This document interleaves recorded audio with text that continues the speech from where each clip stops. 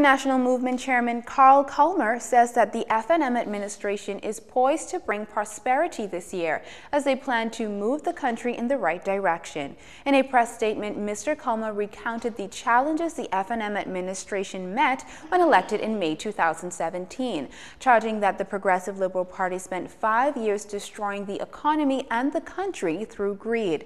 Mr. Culmer said that the Minnis administration is rolling up its sleeves and went to work with the goal to bring financial stability back to the country.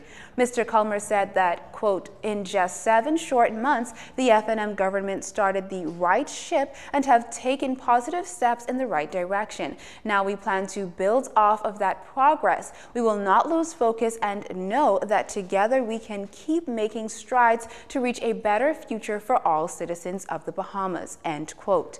Mr. Culmer said that the government is committed to working hard each day to create an economy in communities across the country that will allow Bahamians to secure a better life. The Ministry of Youth, Sports and Culture expresses its condolences to the family of the late Patricia Bazard, who served in the Cultural Affairs Division of the Ministry from 1972 when she joined the Community of Affairs Division in the Ministry of Education.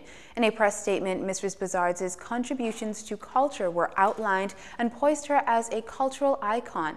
Mrs. Bazard served from 1976 to 1991 as the organizer for the National Arts Festival and was instrumental in the revitalization of the festival.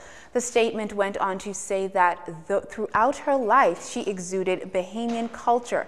The ministry expressed gratitude to Mrs. Bazard, who mentored many cultural artists through her passion and creativity. A memorial was held at Salem Baptist Church last evening. Mrs. Bazard will be laid to rest on Friday at 10 a.m. at Salem Baptist Church. Stay with us. We have sports and weather when we return.